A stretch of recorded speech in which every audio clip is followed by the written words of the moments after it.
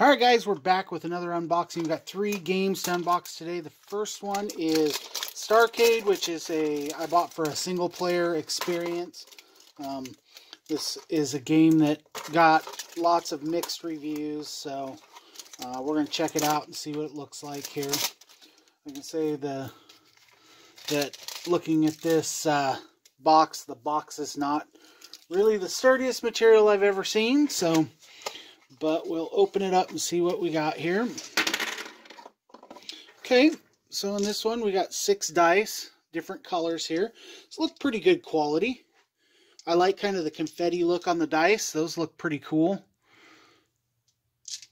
Those don't look too bad. We got some game pieces here. Kind of your standard, a little bit thin quality. Not the heaviest duty, but not bad. And then looks like we got some cards with kind of that 8-bit look. I love the retro 8-bit look, so nothing great, but nothing, you know, it kind of looks kind of standard fare for this. I really like the dice. The dice are probably the best part of this. Kind of like the look of that purple dice. Purple and blue is my favorite color combination, so might take that die out of here and do that. Keep that for a regular D6 where we're playing. So that's Starcade. The next one we have here is a cool card game I got for Alex. Bigfoot versus Yeti, Battle of the Cryptids. Looked like it got pretty good reviews. I love anything that has all these cool monsters on it, the cryptozoological monsters. Really like the look of the artwork. I'm hoping this is as good a quality as it looks like. Nice heavy box. Real good heavy box. Really like that artwork. Nice, kind of not super detailed. It's just kind of got the little shadowing on there. So we got some cool looking, nice rule book. Doesn't look too bad. That's kind of cool. Kind of the ancient Egyptian look. Then we got a couple of packs of cards here.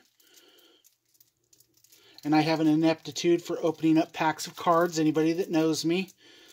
These tabs never seem to want to work.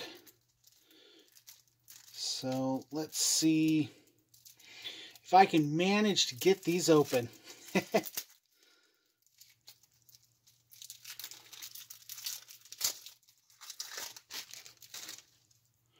Alright, so here we got the cards.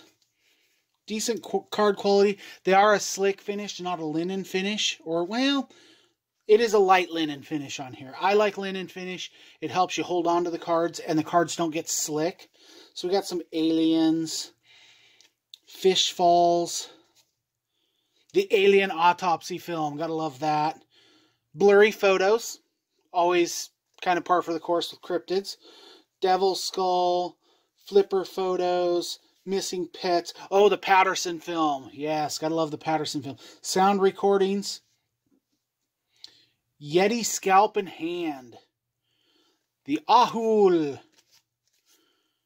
Bigfoot. The Chupacabra. Gotta love that. I really like this artwork. Its artwork looks really kind of cool on these. It just proves that you don't have to have that super... As I knock stuff over here, you don't have to have that super detailed to give really nice artwork. If you look at this, it's got a really good look without having tons of detail. So, and then we'll go on to this other pack of cards here. Again, let's see if I can get these open. Sometimes I get lucky and I can get them open quickly. Other times it takes me a couple of tries here. These are really loosely packed, a little looser packets. The tight ones, the ones that are like shrunk formed on there. So what do we got here? We got extraterrestrials. We got giant squid. The Jersey Devil. Gotta love the Jersey Devil. The Loch Ness Monster. The Mothman. That's really cool. I like that Mothman artwork. The sewer alligators. Got to watch out for those sewer gators. And then the expedition cards. Looks like it's got some couple of players' aids here. So all in all, this looks really good. I like the artwork on this. Really interested in playing this game. This is kind of right up my alley for the kind of things that I like. Love Yeti, love Bigfoot. So we'll go on to the next thing now, which this kind of seems, in retrospect, kind of looking at it, looks like a ripoff of Tomb Raider, pretty close anyway. It's called Terra Wolf in the Valley of the Kings. I really kind of trying to get into a couple of more two-player games. Some of the big games get a little too heavy for Alex. She's only 10. So we, trying to look for some games that are not only that, but that my wife and I can play. Because some of the 4-player games just, they don't play well at 2 players. So, okay, first of all, this is a really cool surround cover. I really like that. This is attached, so this comes over, so it's almost like a dossier. This artwork, so far, at least from what I'm seeing from the artwork here, I really like the artwork. That's pretty cool. Got a really, looks like a pretty decent rule book. And then we've got, oh, I love them when they put them in these. I love them when they put the cards in here where we can get them out quickly. So we've got Trick of Cleopatra, Serpent's Pit, The Spectral Panther, Cleopatra's Servants, Stalk and Flail, and Ujat's Eye. And then we've got some game pieces here. These good heavy game pieces. Look good. Ankh, Eye. Not a whole lot there. Okay, so these look like they're character cards.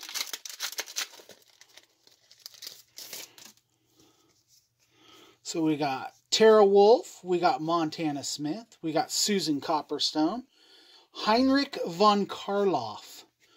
And then, looks like these are, players can't enter this tomb with more than 2 characters. So look like there's some sort of power cards. So those look nice. Nice oversized cards. I'm always one for having oversized player cards.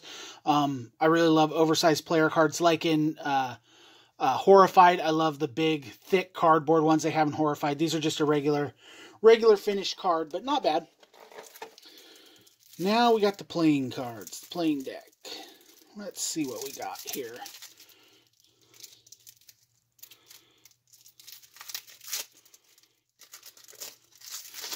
Egypt is another one of those themes that will always get me to buy a game. So we got, this is pretty decent artwork on here. I mean, if you take a look at this closely, that artwork is actually pretty nice. This is, very clearly marked. The iconography is really good on these cards. Some iconography can get really, really difficult. It's one of my pet peeves. If you try to put too many things on a card, it's just hard to use. So this is good iconography. Ooh, I like that mummy. That's cool. Oh, and then we got an undead zombie. Not sure what zombies have to do with ancient Egypt, but the Avatar of Anubis. Alright, so that's it's got good artwork on the back. Like it when they use colors that really differentiate one card from another. You got bright blue and you got bright yellow. That is a good way to differentiate cards from one another. Hate it when you're trying to figure out 2 tones of gray or 3 tones of brown for cards when you're trying to separate things in some of those big games. Put a big icon on the back or make them a different color. Alright, last but not least, we got some more cards here.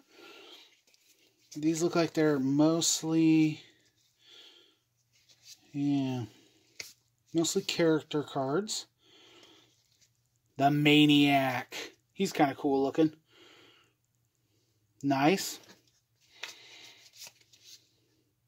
Sultan's Guard. The Reporter. And it looks like some of these are allies. This looks like this is the ally deck. then you have some animals. The jackal, that's actually pretty cool looking. Very Anubis looking like. Alright guys, so that is the unboxing for Terra Wolf in the Valley of the Kings. Really interested to play this game. Hopefully we'll have a run through or a review for you soon. I just like that. That's great. So we hope you guys enjoyed this unboxing. We'll probably be back with some more soon. Don't forget to like and share and hit that subscribe button.